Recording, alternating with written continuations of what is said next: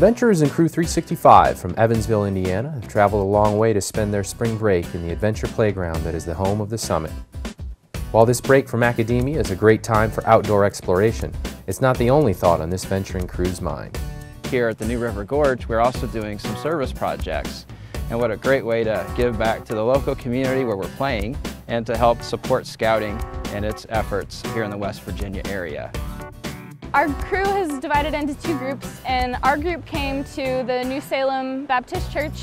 Doing all kinds of really cool work today. Cleaned out a big brush pile down the road here, probably a couple 100 feet.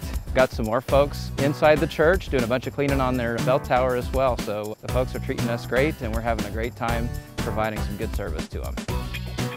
They are just so grateful that we're here, and it has been such an amazing opportunity to get to meet these people and talk to these people. While this group was busy breathing new life into a historical church, the other group was hard at work revamping a playground for the children at a local daycare. Right now we are working on a volunteer project for this church, and we're trying to bring up to standards this playground, and right now we're trying to take up a big slab of concrete. Some places it's 16 inches thick, some places it's 12 inches thick. Not really a great slab of concrete because you don't know what you're going to get into until you actually start hunking at it and hammering away. We've had to use a lot of teamwork here, especially today with the service project. We've been really working together as a group.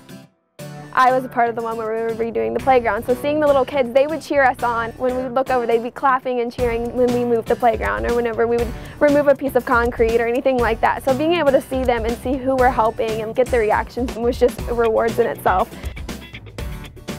It's very rewarding. I feel so much better. The people here have been extremely appreciative. You can tell that they're excited that we're here and we are doing something extremely beneficial to them.